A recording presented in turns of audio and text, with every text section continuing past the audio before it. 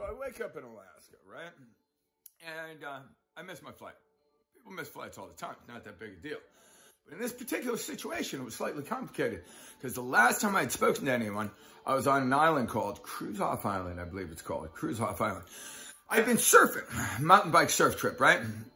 So I've been cruising on the coast and, cool, not crowded surf, right? It's kind of fun.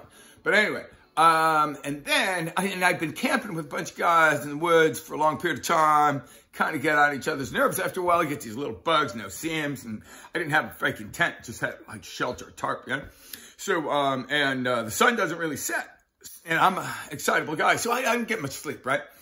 At any rate, at the end of the surf trip, I had a boat captain drop me off on this island called Cruise Off Island, and there was quite a dense, there was a lot of grizzlies, a lot of bears, right?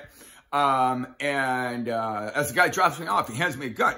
Big freaking hand cannon, 480 Ruger with a scope, it was so freaking big you couldn't fit it in a holster. Like, it was, they held it in a cordless drill holster, whatever, freaking big gun. I'm not a gun-toting kind of guy.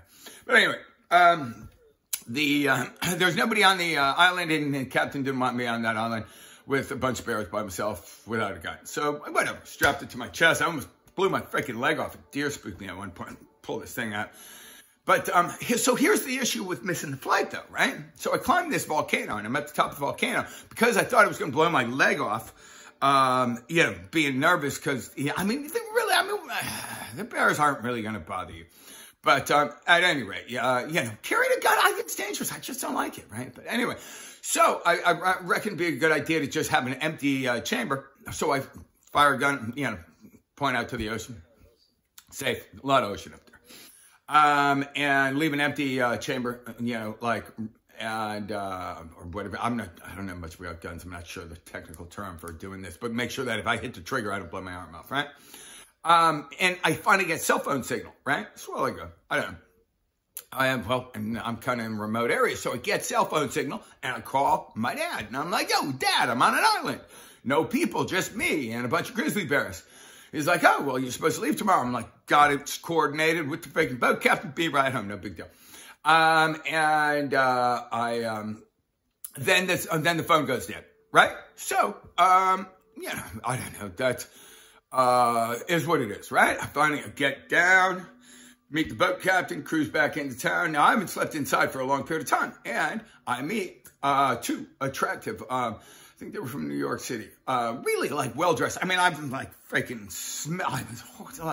you sleep in the woods for a long period of time. It's kind of, wet there. So I'm just a freaking rag, right?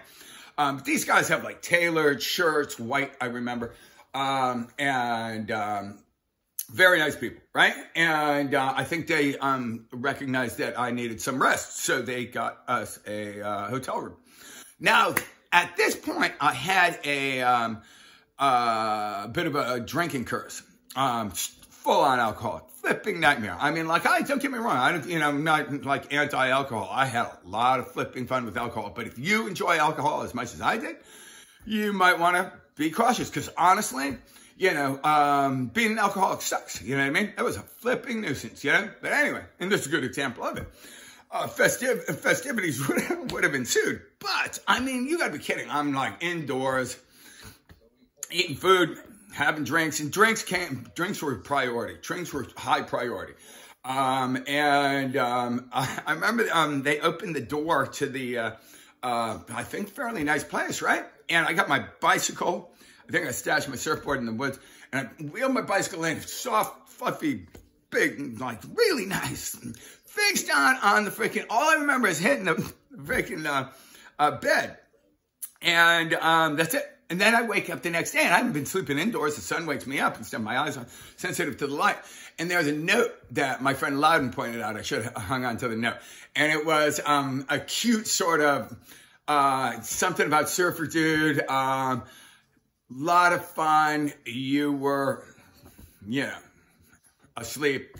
Whatever, and 2 names. And he mentioned I should have kept that. And I think that would have been kind of a fun scrapbook note. But anyway, As it was, I wake up and I hadn't been sleeping indoors for a while, and the freaking curtains in Alaska, they know the sun, wakes you up. So like, you don't know what time it is. I'm doing like the Belushi shuffle, like, oh no, Mr. Flight, Mr. Flight. And I realized at that particular time, I had overslept to the extent that at this point, there is like my parents, potentially, hopefully not my kids, but basically people, the last they heard from me was alone on an island in Alaska with Grizzlies, and now I'm not coming off the plane. And yeah, I had to do some quick maneuvering. And then I said that there were some other complications. I misplaced my credit card. This happens when you're an alcoholic. I think my cash too. There were some like big game hunters that were like at the counter while I got my surfboard and my bicycle.